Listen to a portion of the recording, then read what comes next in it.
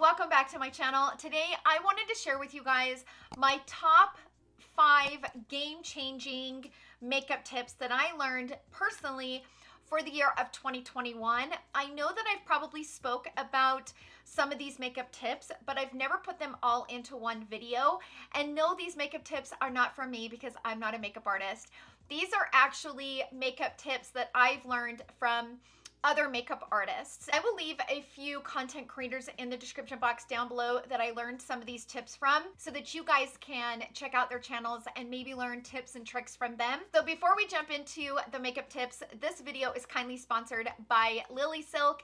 Thank you to Lily Silk for supporting my channel and sponsoring this video. Lily Silk is a silk company. They have all kinds of silk products such as blouses, pajamas, pillowcases, bedding sets, scrunchies, which I'm kind of obsessed with. Just to name a few, they have a ton of things available on their website. Their products are made out of mulberry silk. Mulberry silk has a lot of benefits. It can benefit your skin and your hair, can actually absorb moisture, and it's breathable.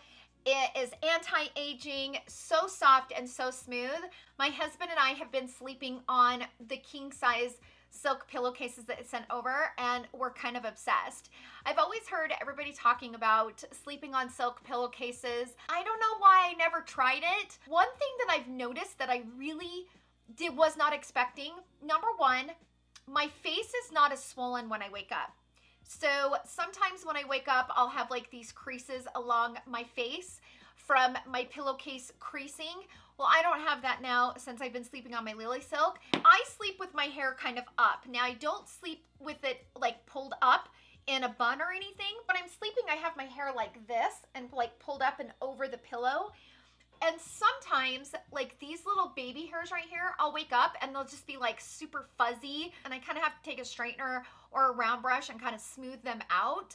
But since I've been sleeping on the silk pillowcase, I don't have that problem. It's those small little things that I really wasn't expecting that really kind of blew me away with the silk pillowcases. So they are a must. I also have been obsessed with this. I can't tell you how many times I have tried these. Every single time I wake up, it's gone. I don't know how long it lasted, but it's completely off my face, okay? So when I got this, I was like, well, I'll give it a try, but who knows if it'll, you know, be there when I wake up. Sure enough, it was. The others that I have that are silk, the band is silk, and it slips all over the head, right? So it doesn't stay on. It's slippery. With this band is a velvet band. So it actually adheres to the hair and it doesn't slip and slide all over my head. And so this is actually the first like face mask that I have used that actually stays on my face all night, which I'm quite impressed with, to be honest, because I didn't think that was possible. And I'm also loving these silk scrunchies. Out of everything that I've gotten, the silk pillowcases and these silk scrunchies, bomb. Like, so good. And I love the way my hair looks when I pull it up in the silk scrunchies. It makes the cutest top knot, like that cute, like messy bun. It just, I love them. I love these. Plus, because they're silk, they're really gentle on your hair, and also they don't make my hair crease. So I can pull my hair, I can wear my hair up all day in a bun, and the next day pull it back down, and I don't even look like I had it up in a bun. Because Lily Silk is sponsoring this video, they have offered my followers a 12% discount. The code is TaraLynn12, and you can save 12% off of everything on the Lily Silk website. And everything that I discussed today and everything that I have used, I will link in the description box down below. Thank you to Lily Silk for sponsoring the video. Let's go ahead and jump into my makeup tips. So the first one I have to talk about is color correcting. I never really understood the need for that extra step of color correcting, but especially as I've aged, and if you're aging and you're starting to get aging under eyes, this tip is going to be huge for you, because color correcting before going in with concealer allows you to use less concealer. Therefore, you're using less and it will last and look so much better throughout the day. Find the right color corrector for whatever you are trying to correct, because there are different tones for color corrector. I personally use the peach to correct my dark circles. My favorite affordable color correct is this one from LA Girl. I think it's like $3.99 or something like that. You can get it at Target, Walgreens, Ulta, like tons of different places. I have this one in the shade Peach. It has a nice little brush tip on it. Just try it. Apply the thinnest amount, blend it out, and then go in with your concealer. And you will find that you're putting on less concealer, which is gonna make it look so much better, because as we age, our under eyes and that skin under our eyes is just so thin. And as the years go by, that skin gets thinner and thinner. So the more products that you put on that, the heavier it's gonna be in that area. If you're gonna layer, you want light layers, but whatever you're layering, you want it to be effective.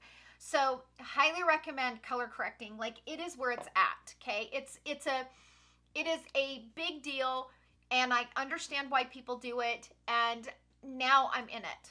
I love color correcting. It's kind of my thing. The second tip is putting on my eye makeup before putting on my concealer. So before, I would just put on my full face of makeup and then move on to my eyes. And over the last year, I started to put on my foundation, do my brows, and then do my eyeshadow. And then once I got done with my eyeshadow, I would clean up the area and then put on my concealer and then finish up with my eyeshadow on the lower lash line. And I have found that my eyes look so much better by doing that step, just that simple step. Even if you're using something that doesn't seem to have a lot of fallout, you're always gonna have a tiny bit of fallout. And being able to take a makeup wipe and just wipe a little bit in that area and kind of clean it up before going in with concealer, it's a game changer. It just cleans everything up. It looks much more polished than it does when you have all that eyeshadow that is fallen down and you're trying to cover it up, or you might have to add more concealer, which is gonna just be layering and, you know, kind of defeating the purpose. And what I also like about it is that it lifts. I can get a little bit carried away and I can really blend outside the lines because I know that I'm just gonna carve that out and just wipe it.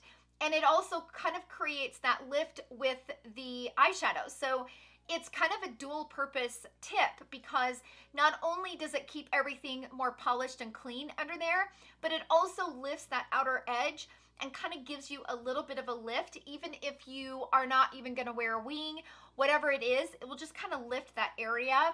And then when you go in with concealer, it looks so much better because you can clean any of your mistakes up with your concealer.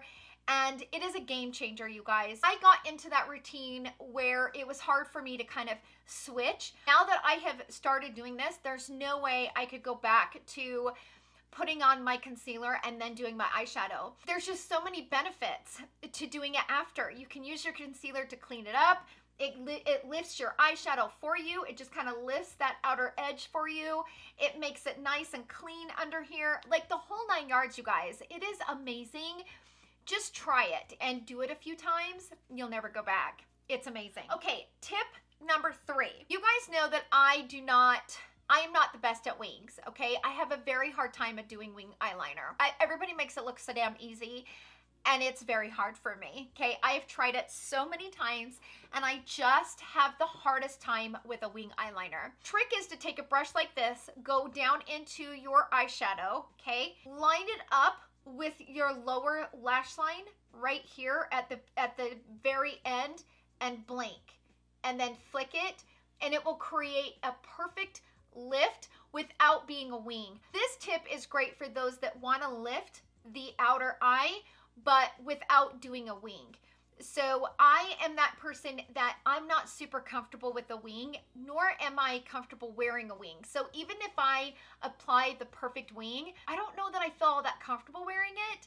I don't know, it's just, maybe it's because you have to get used to it, right? Try doing this, because you can see that that gave me a lift without being a wing.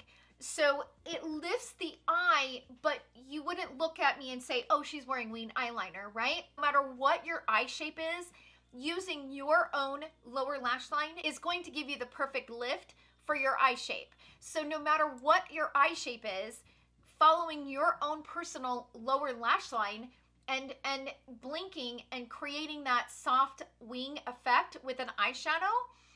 It's amazing. It's like the best trick ever. With that and using the concealer to kind of clean that up and lift, game changer. Those two alone, in my opinion, will take 5 years off those eyes. That's just my opinion. Tip number 4, powder buffing. So I know that you guys have heard me talk about this, and I've spoke about it in several videos, but I wanted to throw it in this video so that it's compiled into one. So I've mentioned it before. My friend Mel Thompson was the first that introduced me to powder buffing. Now I'm not sure where she learned it from, but and I'm not saying that she created the technique or anything like that. What I'm saying is she is where I learned it from. Goal is using translucent setting powder to buff out any harsh lines on the face. You want your bronzer and blush to be more seamless. Buffing is where it's at. And I have dry normal skin, and I normally do not like powder, okay? I'm not a huge translucent setting powder person, but since I started doing the buffing technique, I'm in love with it. And I cannot do my makeup without it. Even when I'm wearing like a tinted moisturizer, I'll go over the edges with my powder brush just to kind of make sure that it's more soft and seamless. You'll notice here in this image, so on one side of my face, you can see as I'm buffing, it completely removes all of those lines where I applied the bronzer and I applied the blush. And if you look at the face side by side, one side not buffed and the other side buffed, you can see that the side that's buffed is so much more seamless and looks so much more polished than the side without. And now that I have started buffing, I can't go back. And even if you have dry skin, you only need the lightest amount of powder, and you can use finishing powder, you can use loose powder, any powder that you have that you feel comfortable with. I've been told by a lot of people who have dry skin that this Kosas Comfy Cloud Set powder is amazing for buffing because you can just go into it, tap off, and any powder is going to work.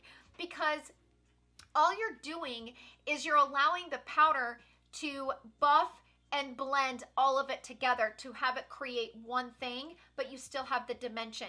No matter what your skin type is, try buffing, you guys. It is fantastic. And I will link Mel's video in the description box down below. She describes it in such a way, and I love Mel. I haven't been able to watch that video. I haven't been able to watch her channel, I'm gonna be honest. I have a lot of Marcos that I can't watch. I'm just not there yet. It's gonna take me a minute. But if you're curious to know more about the buffing technique, I highly recommend watching her video because she just breaks it all down. And there is something magical about buffing. No matter your age, no matter your skin type, buffing will soften everything up. It will soften all of your makeup and all of your applications. Just, it makes it all seamless. Oh, you guys, buffing is where it's at. So tip number 5, so my eyes eat eyeshadow because I have such deep set eyes. So you can see that I have all of this eyeshadow on, but when I look straight, all of that eyeshadow just disappears. If you have deep set eyes like I do, and you are applying a shimmer shadow, bring it up and into the crease. Like, take your brush, dip it into that shimmer shadow, and bring it all the way up and over, and it will really open that eye up. And I also think that looks really pretty on hooded eyes as well. It kind of opens that eye as well. There's something so beautiful about bringing this shimmer shadow up and under that brow and just bringing it up and into the crease. So this could go for both ways. This could work for those with hooded and deep set. Based on my experience, I am suggesting it and recommending it for deep set eyes. So that's it, you guys. Those are the 5 makeup tips that were game changers for me in the year of 2021. Sound out down below in the comment section. Let us know any makeup tip that you learned that you want to share with us. Let's have a conversation. Let's help each other out. You guys always have the best recommendations, and I'm so excited and so curious to hear what you guys have learned in the year of 2021 that's helped change your makeup game. So share with us in the comment section down below your tips and tricks. Thank you again to Lily Silk for sponsoring this video. Thank you so much for hanging out with me in today's video. Hope you guys all have a wonderful day, and I will see you guys all in my next video. Love you. Bye.